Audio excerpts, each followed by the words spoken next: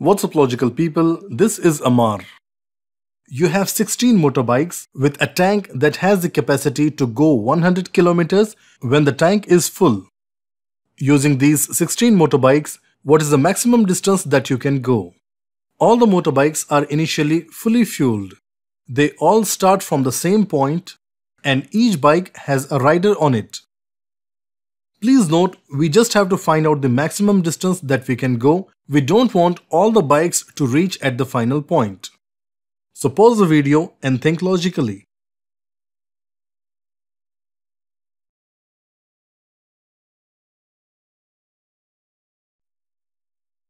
I'm sure that you have figured out that we need to transfer fuel from some of the bikes to the others at several milestones. But the trick here is to come up with the most optimized milestones. 90% of the people solve it this way, which is not an optimized approach.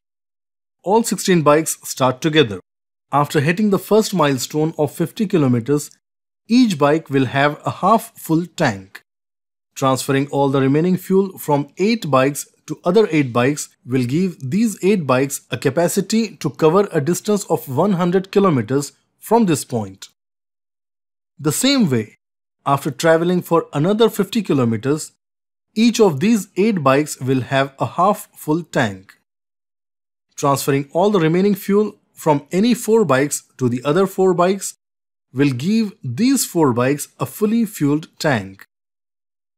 Once again, the same step will be repeated for these 4 bikes after 50 kilometers. Fuel will be transferred from 2 of the bikes to the other 2. These 2 bikes will undergo the same transfer process. And finally, this bike can cover a distance of 100 kilometers. Calculate the total distance covered. We get 300 kilometers. But this approach is not an optimal solution. I hope you already have figured out the correct approach. I always suggest to start solving a problem with a lower number and generalize the solution to solve for any higher value. Consider a case with just 2 bikes. To maximize the distance, they should follow this strategy. A milestone is hit as soon as the donor bike has enough fuel which can be transferred to the other bike so as to fully load its tank. Then the remaining bike can cover a maximum possible distance.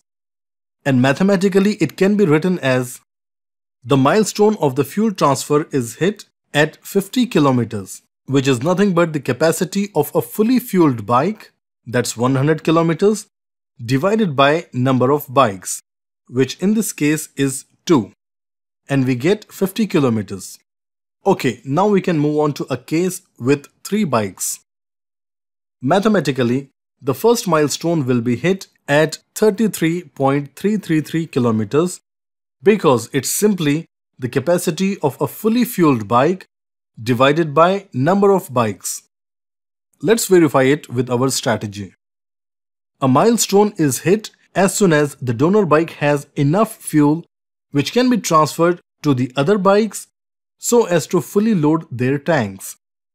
Then the remaining bikes can cover a maximum possible distance.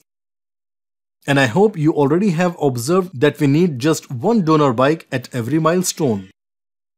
The second milestone would be hit after a further distance of 100 divided by 2 kilometers because it's the traveling capacity of a fully loaded tank divided by number of bikes remaining in the journey.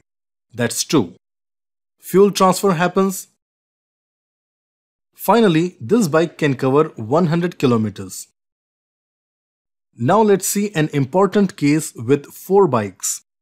The first milestone will be hit at 100 divided by 4, that's 25 kilometers.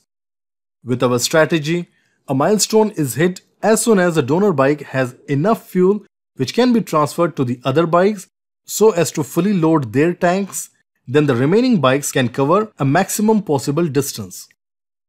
The same process would be repeated for the remaining bikes, which we have already seen. And if you compare the maximum distance with these 2 different approaches, you can see a difference of 8.33 kilometers, which is a considerable difference.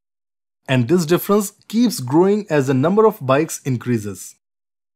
So for 16 bikes, there will be 15 milestones at these distances before reaching the maximum point. And the total distance that can be covered is 337.818 kilometers.